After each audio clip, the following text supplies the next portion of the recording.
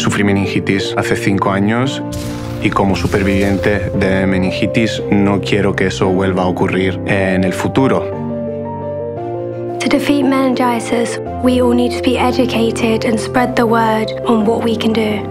Et avoir un symbole qui représente cette maladie, mais surtout toute cette communauté, je trouve que ça nous rend encore plus forts, encore plus visibles. I am positive that we can defeat meningitis in our lifetime. It felt really a privilege to be asked to do something that could help change people's lives.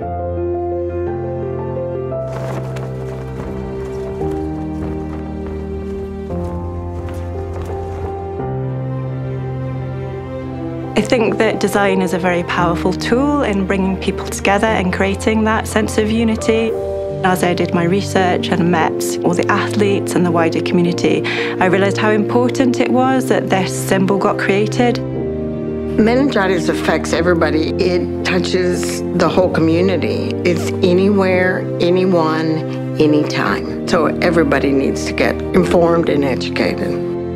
When I started my job, I stood up in front of patients and families and I said, what is it that you want me to do on your behalf? And very simply they said to me, make sure no family goes through what we have.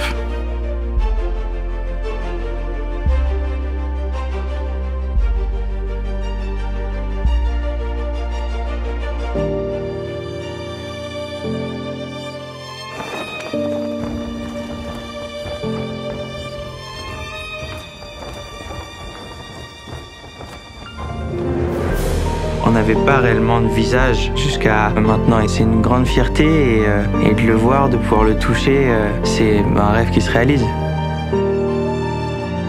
Con esta bandera espero que se logre conciencia, que la gente se entere de una vez sobre la gravedad de esta enfermedad. Le but final, c'est évidemment qu'un jour on arrive à vaincre cette maladie qui touche encore aujourd'hui trop de monde. Et je pense qu'on va y arriver.